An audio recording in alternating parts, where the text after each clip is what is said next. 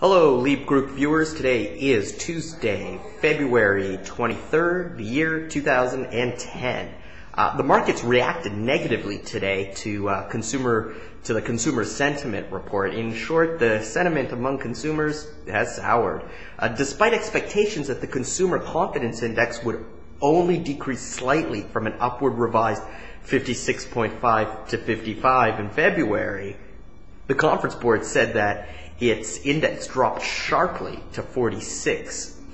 Consumer appraisal of current conditions fell from 25.2 to 19.4, its lowest since 1983, while their 6-month outlook of economic conditions declined by 13.5 points to 77.3, although the index has improved markedly from where it stood the 2009, when it hit a historic low of 25.3, the current reading is well below what is considered to be good or even strong.